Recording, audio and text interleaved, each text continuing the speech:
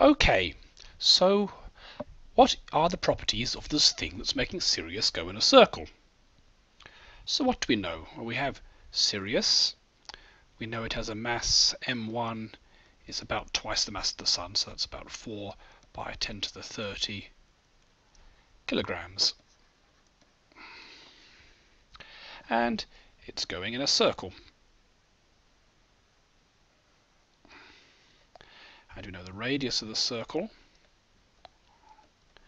is about 7 astronomical units.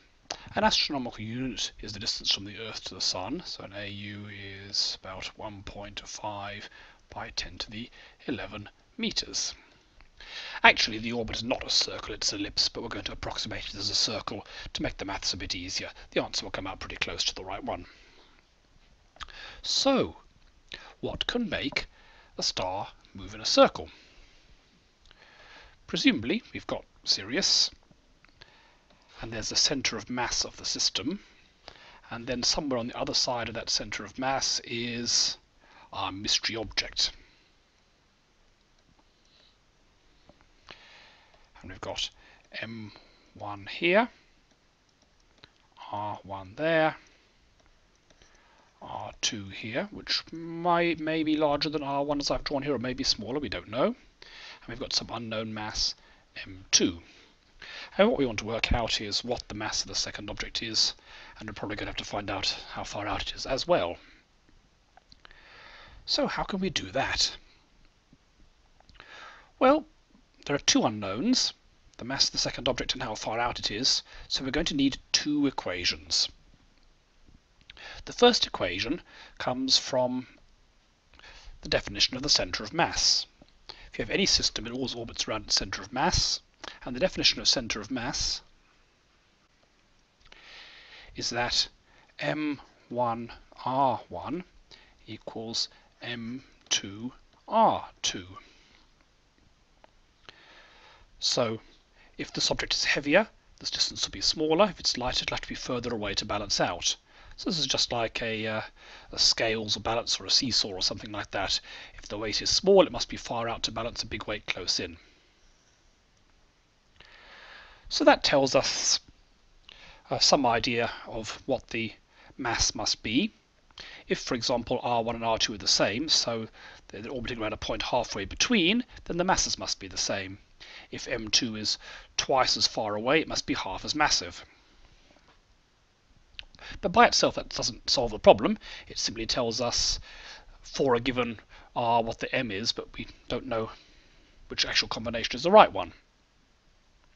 So what else can we do? Well, if Sirius is moving in a circle at some velocity v, for anything in fact to move in a circle with velocity v, there has to be a centripetal force towards the middle. I'll call that force centripetal.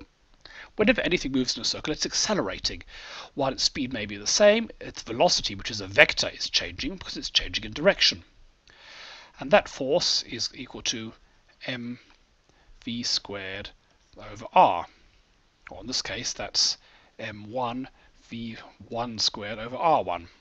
So these are all properties of Sirius. So we can work out what that force is, because we know the mass of Sirius.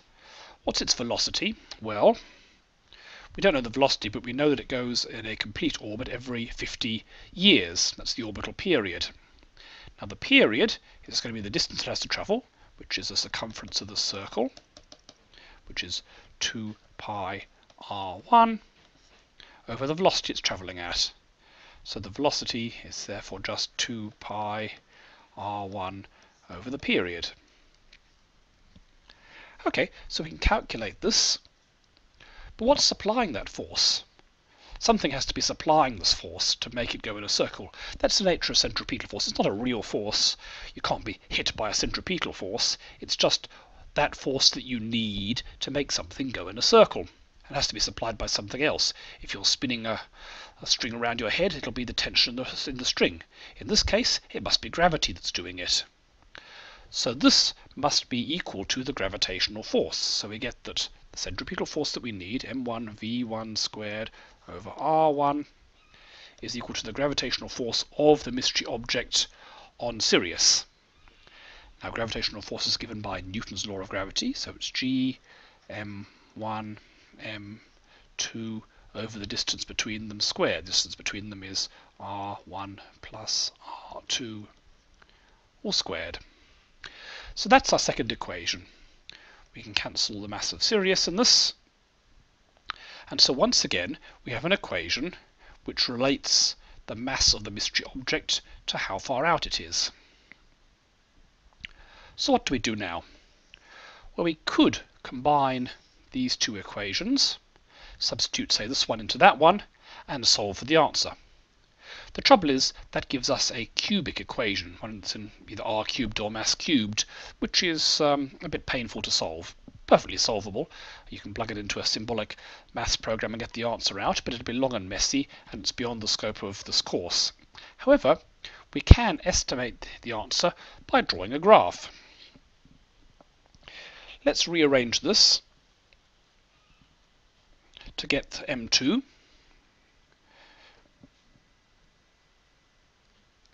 So we get that m2 is v1 squared over r1 squared times r1. What I've done is I've multiplied top and bottom by r1 for reasons which will become clear in a moment. r1 plus r2 squared over g. But we know that the velocity is given by this. We know that v1 over r1 equals 2 pi over p. So we can substitute that into here. That's why I put the squared on both sides. We can just square the entire thing. And so we find that m2 is 4 pi squared over g times the period squared, r1 plus r2 squared. Okay, so we have two equations. We have this equation, which can be rearranged as m2 equals m1 r1 over r2. So it's an equation for m2 as a function of r1. And we have another equation for m2 as a function of r1. So we can plot a graph.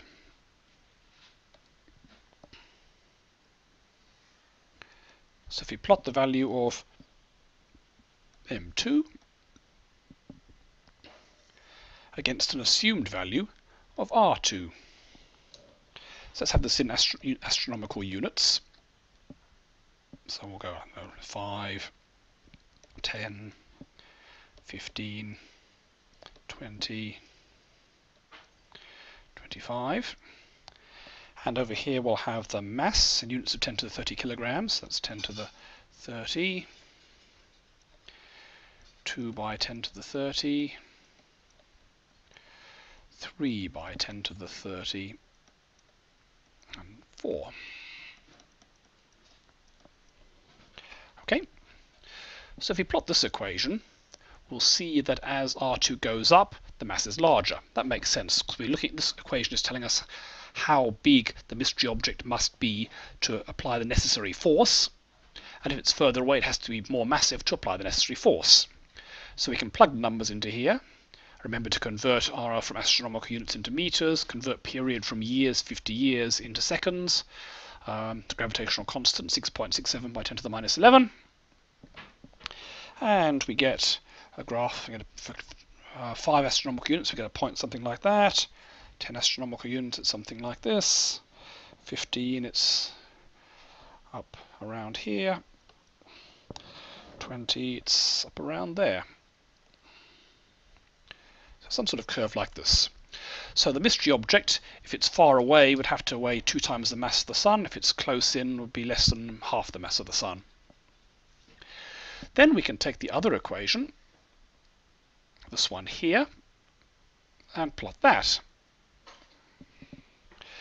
So if R2 is 5 astronomical units, then that gives us a a mass way up here.